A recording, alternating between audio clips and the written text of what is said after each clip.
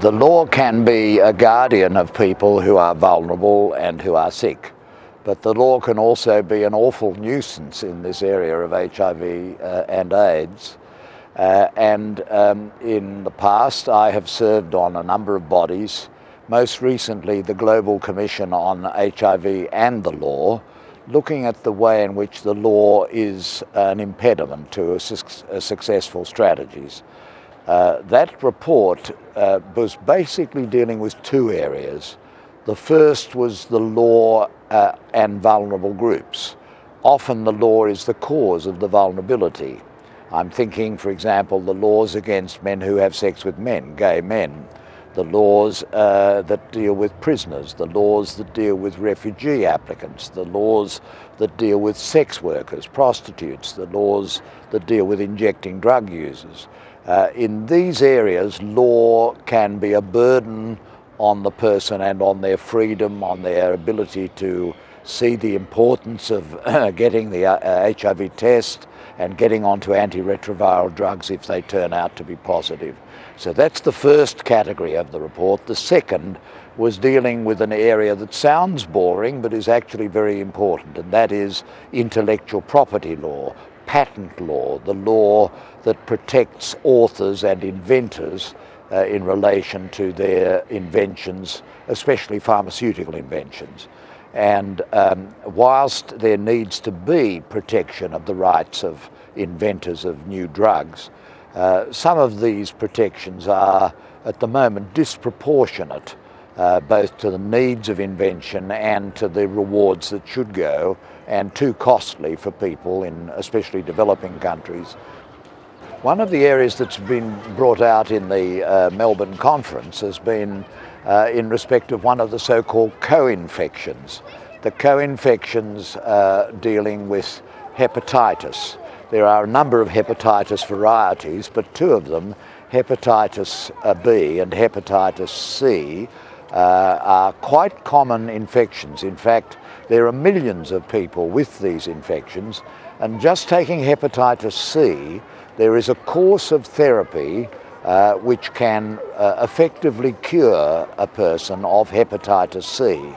Hepatitis C in many cases goes on to cause cirrhosis of the liver, and also it causes cancer, and it's a very bad condition and it is contagious, so it's a spreading condition. Unfortunately, the drugs that are given in those cases are extremely costly because of the costs that are imposed by the patent holder, Gilead Pharmaceuticals. In the United States, if you want the 12-week course that will cure you, you have to pay $84,000 for the whole course. In Australia, I assume it must be roughly the same. The patent owner has made it available in India for $2,000, 84 to 2, and it's made it available in Egypt, where there's a very big hepatitis C infection, for $800. It costs $84 approximately to make the drugs.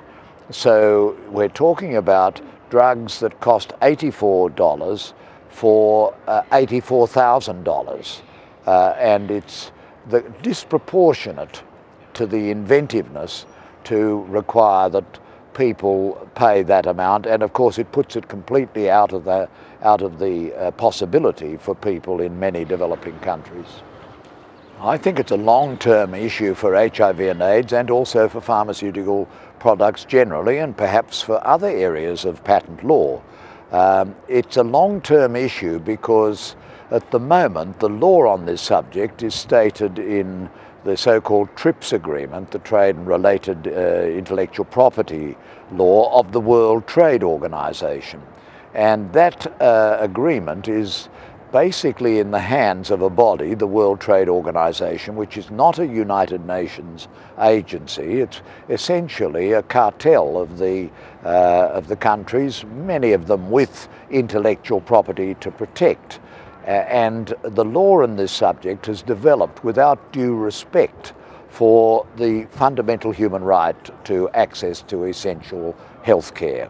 And what is needed, as the Global Commission on HIV and the Law pointed out, is a new inquiry at an international level, inaugurated by the Secretary-General of the United Nations, to investigate a reconciliation between the right to health and the right of authors to proper protection for their inventions.